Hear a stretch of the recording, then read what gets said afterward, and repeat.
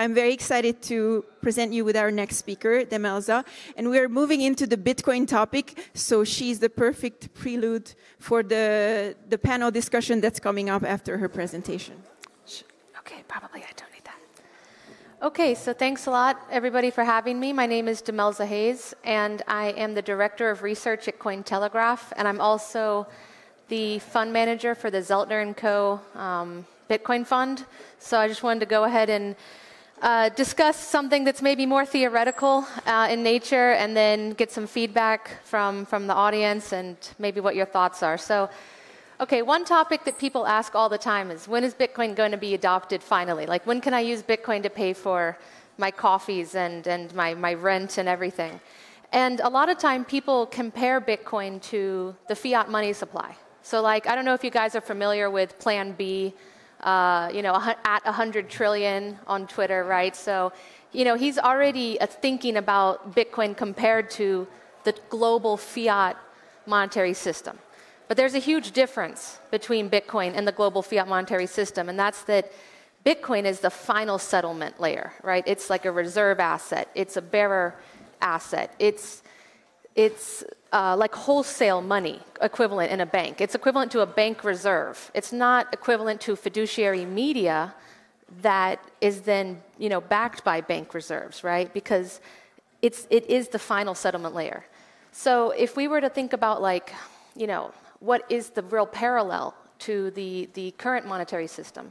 We've got Bitcoin base layer, then we've got all the exchanges that have their fiduciary media claims, so right, Saba or Kraken or whomever's got the private key, and then they're issuing a claim to the user, that's basically a claim on those Bitcoin. And now that's the fiduciary media in the system. And that's the same as when you have a bank that's got wholesale reserves at the central bank, and then they're issuing credit out against those bank reserves.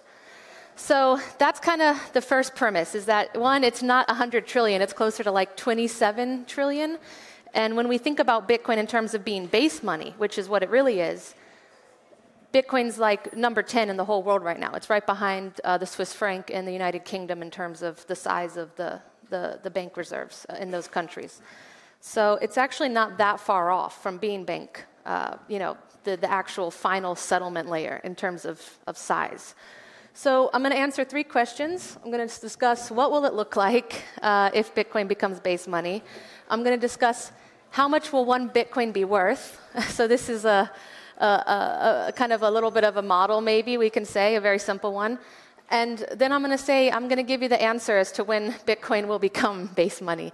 And this is not investment advice, so disclaimer.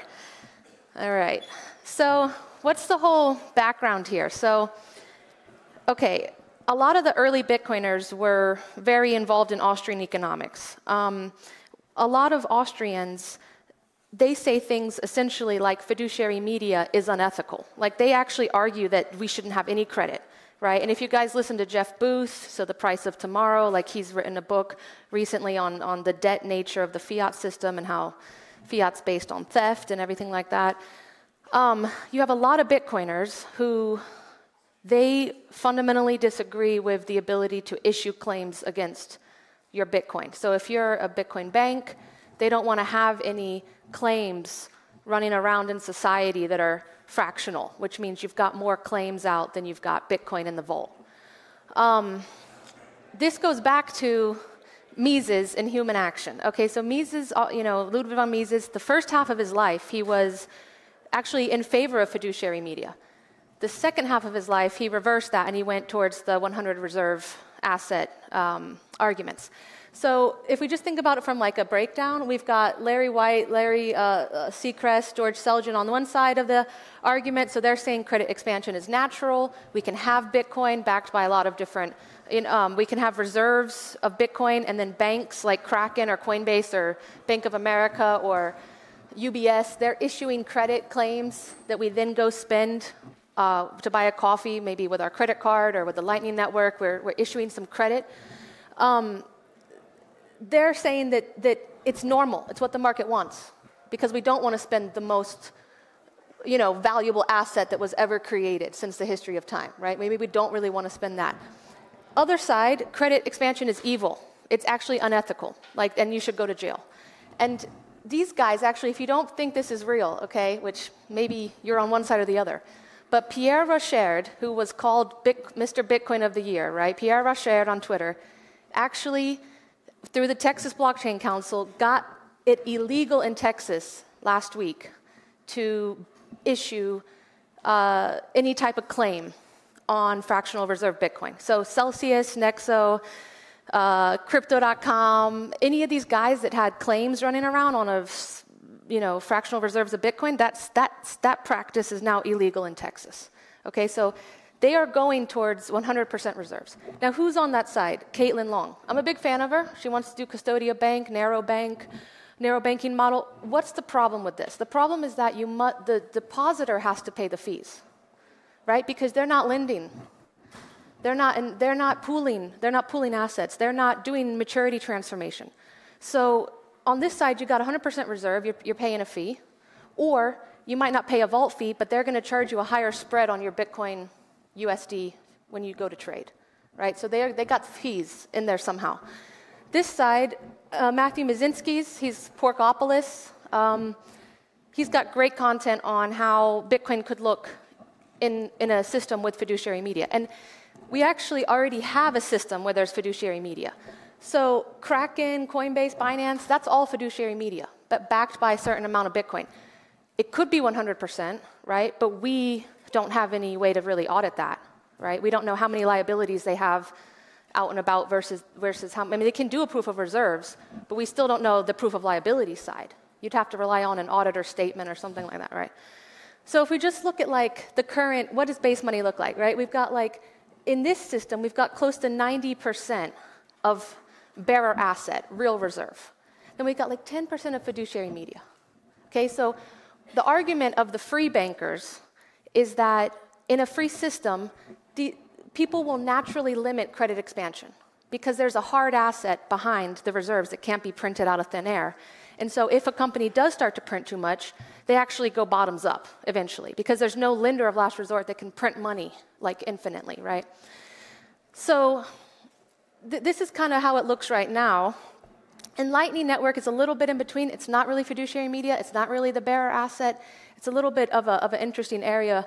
Peter Todd and various developers have kind of tried to figure out, what that looks like. I mean, right now we've got about 19 million or so out. We've got about 5,000 Bitcoin capacity for Lightning. And then as you can see, we've got a couple million Bitcoin on exchanges. Okay, so now what does it look like in the current system? Okay, the yellow part, the bank reserves, the Fed repos, and the vault cash. So the yellow part, the first little bottom down here, that's bank reserves. The rest of our current system is fiduciary media, right? It's all credit. It's all credit claims on a tiny little amount of bank reserves. Now, this is just for the United States, but every single economy looks just like this, and every single fiat currency. So one thing to notice, you can see how much of the actual money in the economy is fiduciary media versus reserves. So it's about the exact opposite of Bitcoin, right? So fiduciary media in our current system is 90%. We've got 10% bank reserves.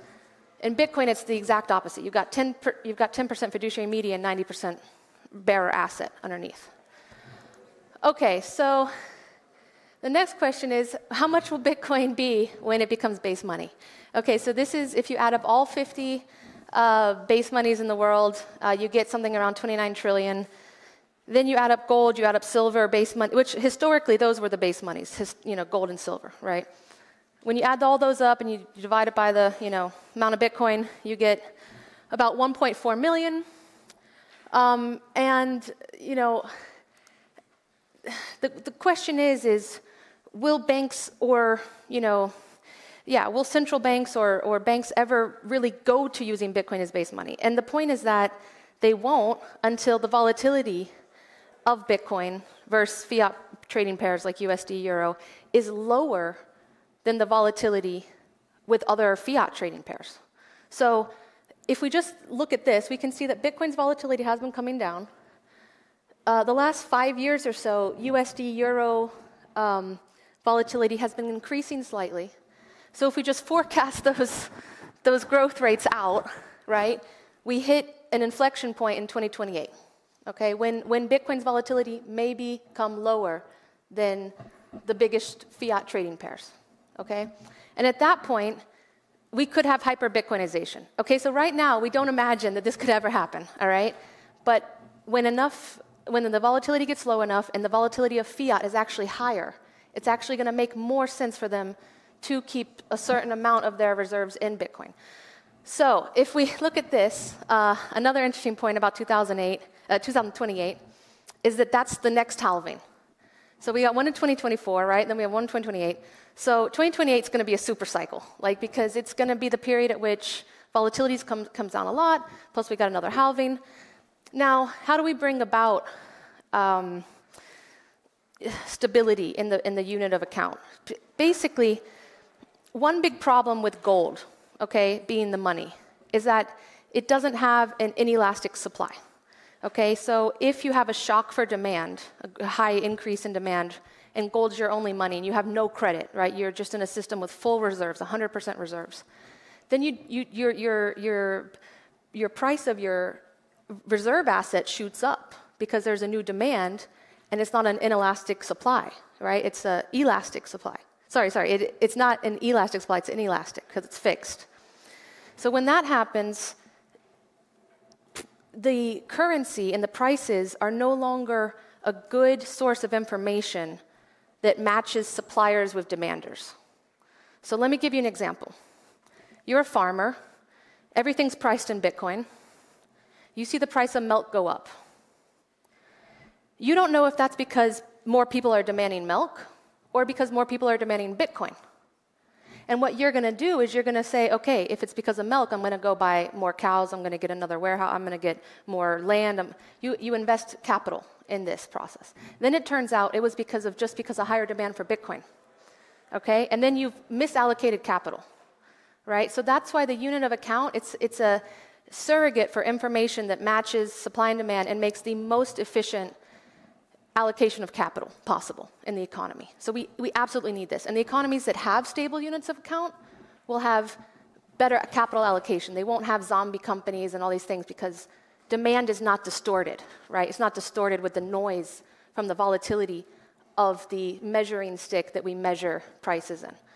So, long story short, the Zeltner & Co. Bitcoin Stabilization Fund, we've raised about $30 million for it. Thomas Zeltner is the son of Jörg Zeltner, who was the former president of UBS Wealth Management. He's got his office in Zurich. The idea is that we are going to be a buyer of last resort. So essentially, on Kraken and on the top 4 exchanges, we're always going to be in the market, ready to buy. And what that means is that we need a lot of capital, right? So based on the top 4 exchanges, current price of Bitcoin, and the current volume on those 4 exchanges, we need right now currently $9 billion in order to stabilize Bitcoin's price is what we need. So I know that sounds crazy, but so far we do think that we've been able to reduce some of the volatility, and this is just going to continue on as we grow the fund. And so we think that, basically, essentially, once Bitcoin stability comes down, it's going to be a period of hyper-Bitcoinization. That's the thesis. All right, so almost finished here. Just a final couple questions. Pierre Rocherd's proud that Texas has now outlawed fiduciary media on Bitcoin.